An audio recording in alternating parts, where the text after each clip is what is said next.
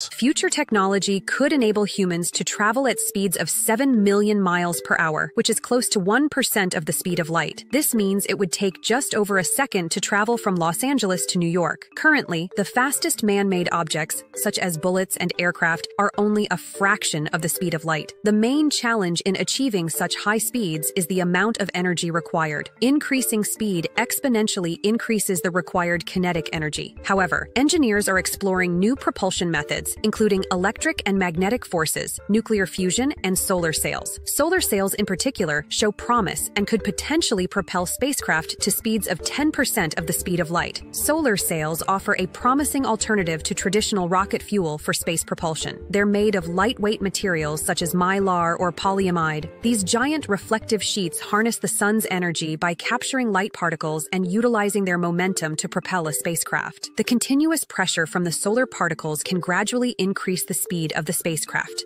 Solar sails are incredibly thin, 40 to 100 times thinner than a sheet of paper, and can be as large as football fields. They rely on the infinite energy of the sun, allowing for maneuverability and hovering, unlike fuel-based propulsion systems. However, solar sails have limitations as they become less effective beyond the orbit of Mars, where sunlight is faint. The Planetary Society's Light Sail program has achieved a significant milestone, proving the viability of solar sailing as a propulsion method for small satellites. The LightSail 2 spacecraft, launched on June 25, 2019, remained in space until November 17, 2022, during which it successfully altered its orbit using only sunlight. The world